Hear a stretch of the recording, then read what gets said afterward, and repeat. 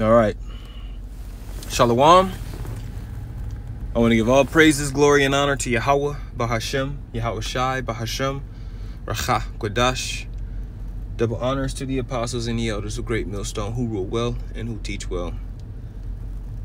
Much peace and mercy to the hopeful elect, you brothers and you sisters, wholeheartedly waiting upon the Lord Yahweh to send his only begotten son, Yahweh Shai, to deliver us from this captivity.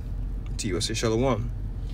And this is going to be a little lamb back off of this live the apostles did yesterday, going live, and you know, they have a few topics that they're going into, and this is one of the topics. You know, the spirit, you know, I just decided to do a little, you know, studying, going into certain words, and you know, I'm just bring it out, Lord willing, it's edifying and exhorting in the spirit. So I'm gonna start this. Romans 14:5. Let me go back. Yep. Yeah. Okay, so like I lost. No. It's all good. Okay. Bring it back up. Yep. Romans 14:5. One man esteemeth one day above another. Another esteemeth every day alike. Let every man be fully persuaded in his own mind. Right. Now I looked up that word persuaded in the Greek. I don't know if you're able to hear that. Why is this thing not playing? Arreo. That's why. One more time. Strong's G 4135. Play Rafareo. Play Rafareo. Right. And you heard it says to bear or bring full, to make full, fully persuaded, right? To fulfill the ministry. Check this out. To fulfill the ministry in every part. So you can't take no days off. You can't take no. You can't take off. Period. Vacations. All right. No vacations. No sabbaticals. Yeah. You know, put your garment in the closet for a period of time. Then when you feel like it, bring out your garment and dust the dust off of it and put it back on. Now you're a Hebrew Israelite. You can't take any time off. Yahweh Shai never took no time off. The Apostle Paul never took no time off. Okay? Once you committed to this, you are committed. That's it. You're in. Okay? To fulfill the ministry in every part. So I just wanted to show that little small clip, you know, and our apostles show that consistently, man.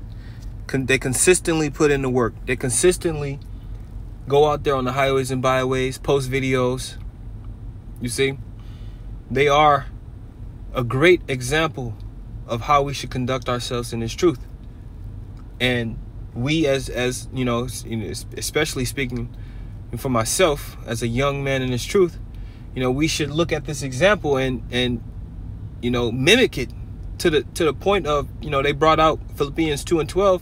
Seek out your own salvation with fear and trembling, not because of vainglory or to be a man pleaser, but because it is our duty, as it reads in Romans the 12th chapter. You see, it is our reasonable service. So, you know, I just did a little note taking, and I'm gonna go through it. Romans 14:5. I'm gonna read it as well. One man esteemeth one day above another. Another esteemeth every day alike. Let every man be fully persuaded in his own mind. So that word, fully persuaded, which you read, you heard the other Apostle Gabar bring out, plereo.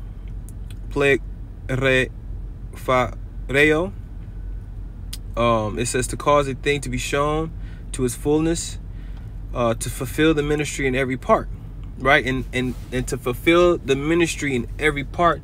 You know, that resonated, you know, in my spirit. I'm thinking like, okay, so how do you fulfill the ministry in every part? And the first precept that came to mind was Revelation 19:10. And I fell at his feet to worship him. And he said unto me, see thou do it not. I am thy fellow servant and of thy brethren that have the testimony of Yahweh Shai. Worship the Most High, for the testimony of Yahweh Shai is the spirit of prophecy. You see, now let's go to let's actually go to the blue letter, because I looked it up on the blue letter. Let's go to the 10th verse, and let's look up the word for testimony.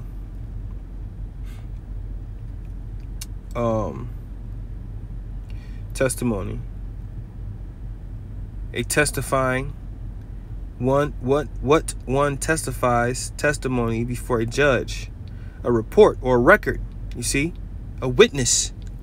So now when you go here, let's go here and let's just define it, because these two things, they link up. Let's define testimony in just the regular dictionary. It says testimony, a formal, written or spoken statement, especially one given in a court of law, evidence or proof provided by the existence or appearance of something. And who appeared on the scene 2,000 years ago to not only die for the elect sins, and adopt the elect back to the Father. You see, he came. That was Yahushua. He came. He had a mission and a duty, and he fulfilled it. You see, and we have the evidence. The evidence is the word, man. That's why when you read Revelation, the first chapter, Revelation 1:1, it says the revelation of Yahushua, which the Most High gave unto him to show unto his servants things which must shortly come to pass. And he sent and signified it by his angel unto his servant John, who bear record, you see, that word record, of the word of the Most High and of the testimony of Yahushua HaMashiach and of all things that he saw. So not only is it a record, but he also is also a testimony of Yahushua, man. When you read the first 5 books of the New Testament, you got Matthew, you got Mark, Luke, you got John, you got the book of Acts. You see, these are the records which is the witness, you see, and the testimony of Yahushua. Without those records, you know, we how will we come back into the faith? That's why the Lord, he had men, you know, write certain things down. Let's get that. Romans 5:4. For whatsoever things were written aforetime were written for our learning, that we through patience and comfort of the scriptures might have hope. You see? So these things were written for a reason. These things are put in the scriptures to build our faith so that we can fully trust in the Lord, man.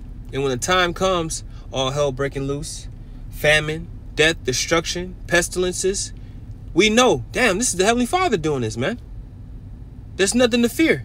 If you're right, if you're doing that which is according, you know, to the Heavenly Father's will, you know, repenting, walking in His way to the best of your ability, then what do you have to fear, man? That's why we hope and pray that we be of the elect, man, because the elect is going to have a sincere heart in this thing. So let's go back. And this is a lunchtime video. So Salaki, if I'm moving a little fast, I only got a small amount of time. So this is because it says to fulfill the ministry in every part, right? When you fulfill something, the Yahushua said it's done, right? He came to fulfill certain prophecies that needed to come to pass at that time, but there's still more prophecies, right? That's why I brought out the Revelation 19:10, because prophecy is the most important part of the puzzle. Without the prophecies, you won't fully understand what's going on, man. Without the history, you won't fully understand what's going on. You need the entire book. That's why he said, lo, I come through the volume of the book. It is written of me. This is Acts 20:27 in verse 28. For I have not shunned to declare unto you all the counsel of the Most High. You see, so we don't shy away from the grievous topics, the grape, you know, men having multiple wives, you Edomites going into slavery. We don't shy away from these things, man. Us not hate we don't hate Edomites. God hate Edomites. No, we hate Edomites, man. Even David said it. I hate them with a perfect hatred, man. Take heed, therefore, unto yourselves and to all the flock over the which the Holy Ghost hath made you overseers to feed the church of the Most High, which he hath purchased with his own blood. You see? So we have to do our duties, man. You know? You can't put your hand on the plow and then turn away. You can't call on the name of the Lord for a few years in his truth and then go back to JC. You see, because you got men in Israel right now who used to call on the name of the Lord, who used to break it down.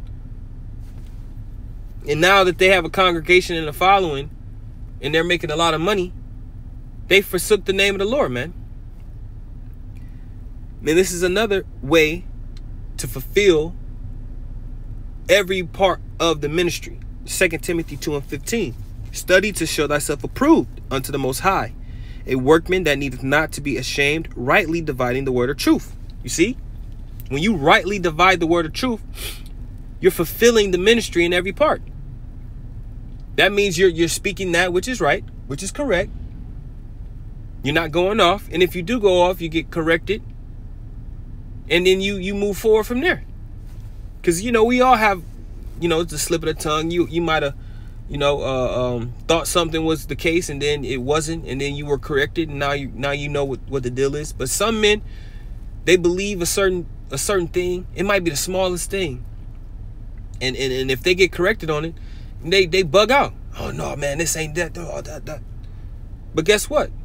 It's not the truth. The earth is not flat. There is no a woman God in the heavens. God is not a woman, man. And it's damn sure ain't the black woman. You see?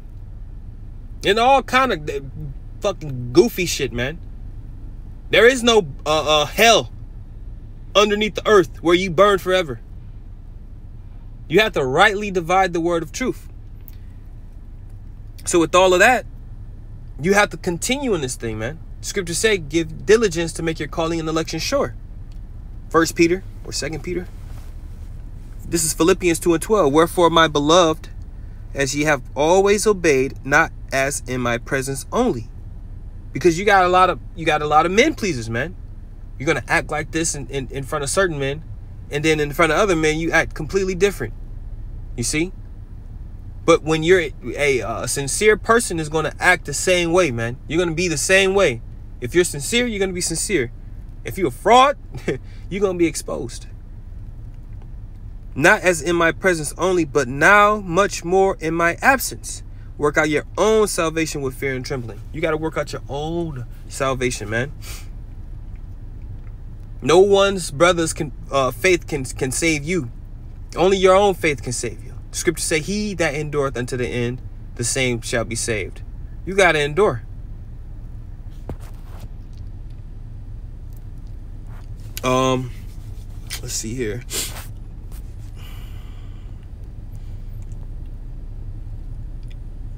I think that's pretty much it that I have for this. But yeah, hey man, let every man be fully persuaded in his own mind. You gotta be persuaded, man. You gotta know. And if you're not persuaded, you gotta pray. Pray to the Heavenly Father to give you that understanding that this is it.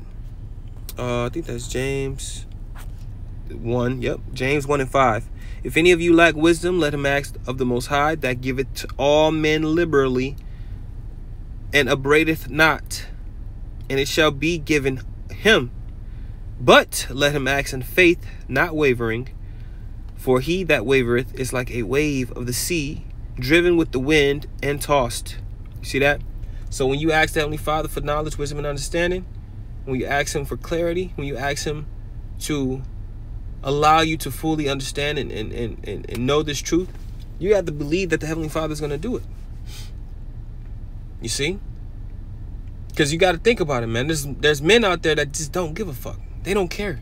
This word is grievous to their ears. Count it a blessing that this music that is being played on repeat is soothing to your ears.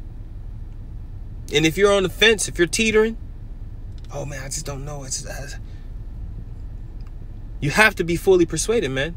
Let's see. Let's grab that.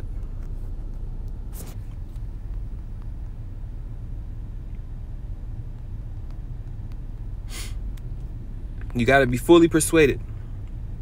This is Revelation 3 and verse 15.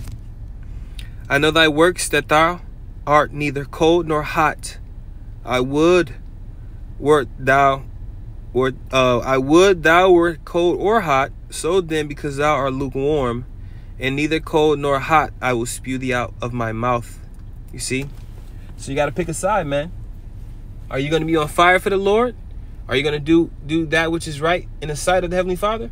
Or are you going to go in the world and be a rapper or whatever? You know? Choose this day who you will serve. We're going to serve Yahweh Shem Yahushai. So Lord willing, this was edifying. It's like I said, just some notes that I took, just going into it a little bit. I want to give all praises again to Yahweh Shem Yahushai, B'Shem Chakadash, Barakatah Yahweh, Barakatah Yahushai, Kol Halal Yahweh Shem Yahushai. Until next time, Shalom.